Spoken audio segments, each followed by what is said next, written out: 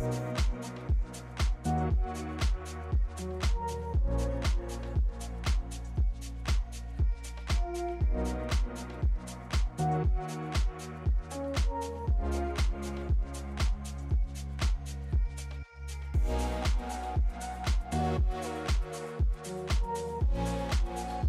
are on our way to Drakyerpa Caves, and this is about an hour drive from Lhasa city. This is the last full day in Lhasa we have here on April 8th, and it's just a beautiful day. These meditation caves we're making our way to are actually the places where famous monks and lamas, including Songtsen Gompo and Guru Rinpoche, have meditated. So most of the great Buddhist masters who founded monasteries here in Lhasa, which we are looking right over the city of Lhasa there, this is the meditation cave area for those monks.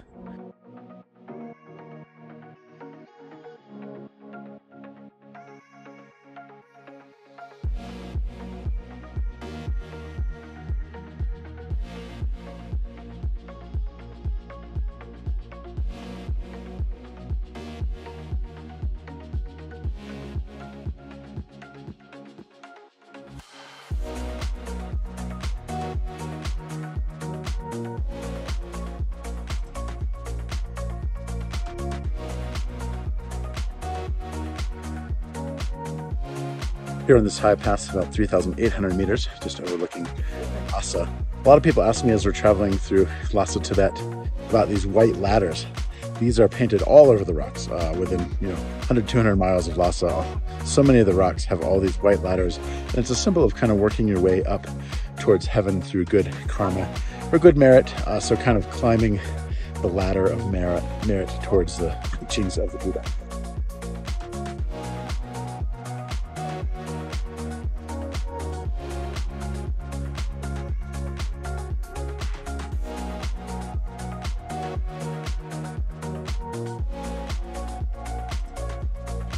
Okay, we're at Drakyerpa Monastery. You can see these meditation caves behind me. There's supposedly 108 meditation caves here, as there are 108 teachings of the Buddha. And the main caves have a little temple that's been built around the cave. And we're standing here at these stupas, huge stupas. They're probably at least 20 meters tall, looking over the whole valley.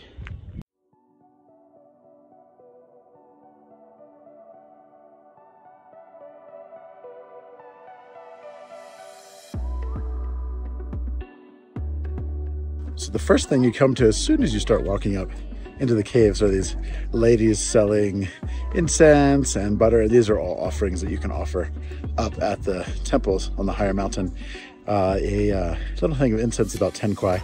You pour it into a kind of a burning, cindering pile as an offering, and it's considered an offering to the Buddha.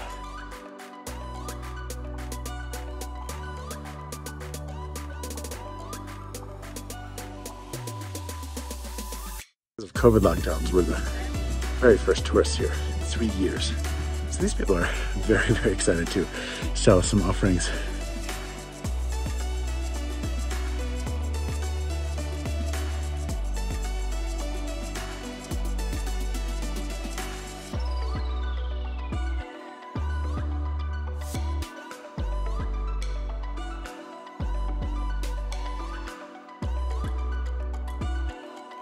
You can see behind me in these cliffs are the caves that have kind of been formalized into, each has become a little small temple.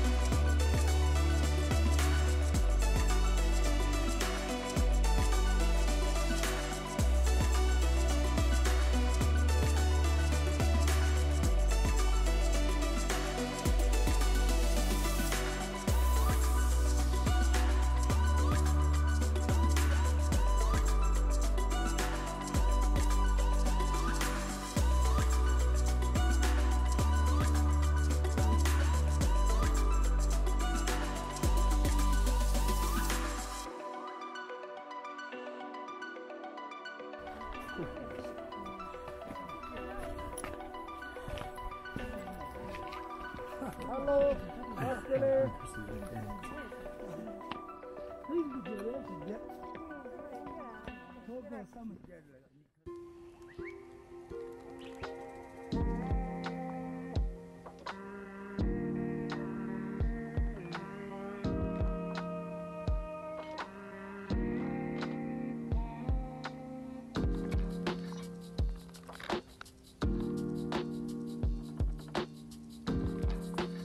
Seated at 4,400 meters, this is a high cave complex and monastery that used to hold over 300 monks.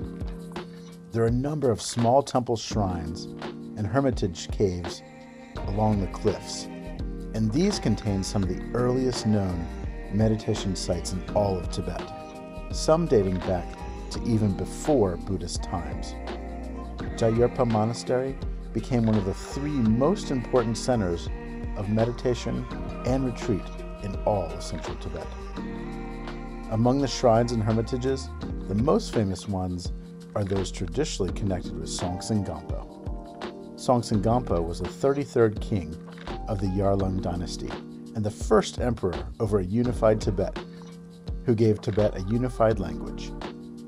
Songtsen Gampo was influenced by his Buddhist wives, Princess Wensheng from China and Princess Brikudi from Nepal, who brought Buddhism to Tibet as it replaced and integrated with the native shamanistic religion of Bon.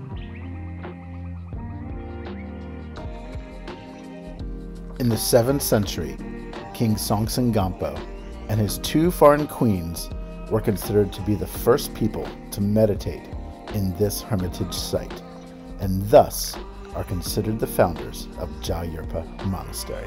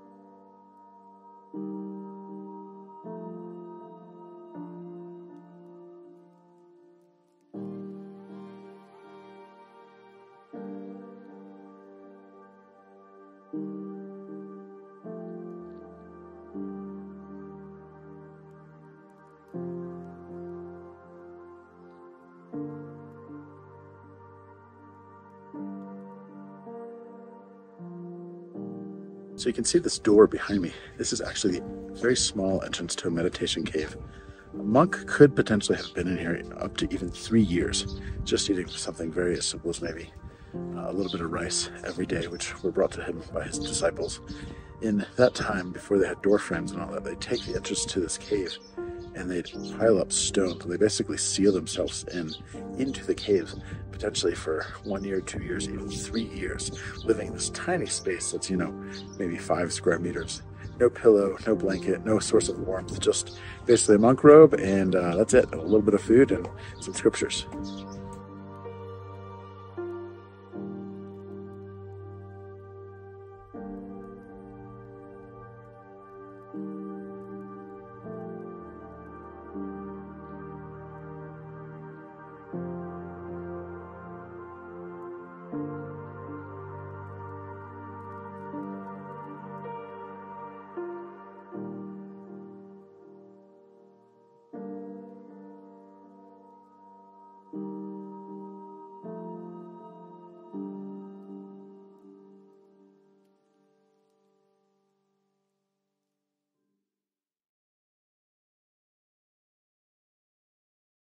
As you can see behind me, most of the steps here, it's all quite paved. It's like concrete steps, so it's definitely not like a wild hike. But the caves are really worth seeing. You can see some pilgrim ladies here behind me, here to offer butter into the meditation caves. And a lot of them will go into these caves, which are very small, you know, maybe the size of a small bed. And they'll actually rub the butter onto the walls of the cave as an offering to the various monks and lamas that meditated here.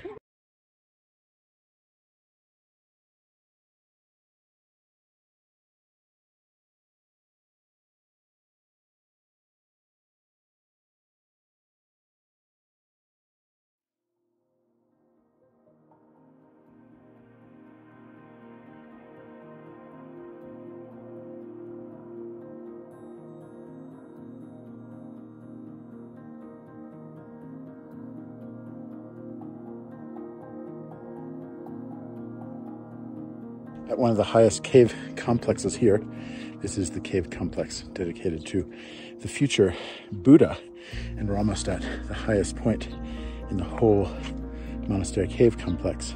It takes about probably 2 hours to walk around the whole thing, so this could be a half day or a full day of adventure. About an hour from Lhasa city, and definitely worth a day either before you head out to Everest Base Camp, or maybe a nice kind of relaxing day after Everest Base Camp. And that's how we did it.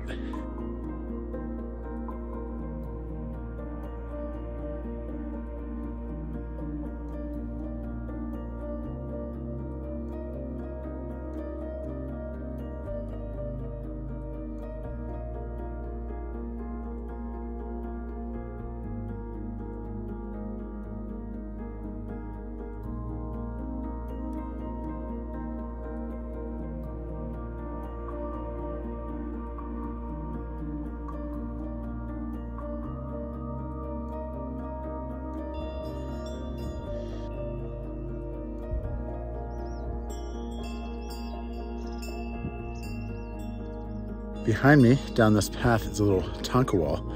If you can see that little yellow building just over my shoulder here. Then there's a little steel Tanka wall. Usually they're made out of stones, but once a year there's a festival where the monks will bring a sacred Tanka, which is basically a religious painting of the Buddha. And it's a bit of a prophecy for the next year as far as what's going to be happening in the next year. They'll select the Tanka specifically, and then they'll display it on this Tanka wall down here just for one day of the year, and then they'll wrap it up and then put it back in the monastery. And then the next year, that particular festival, they'll do the same thing again.